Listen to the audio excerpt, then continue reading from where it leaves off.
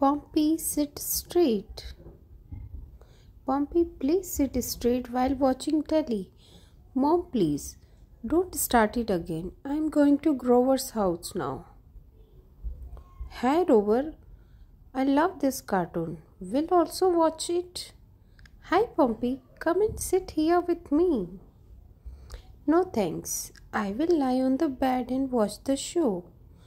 Pompey, I suffered a lot due to watching telly lying on the bed. I had a lots of pain in my back. I had to skip my football classes too. Oh really? I didn't know that. The doctor has advised me to sit properly on the chair while studying and watching telly.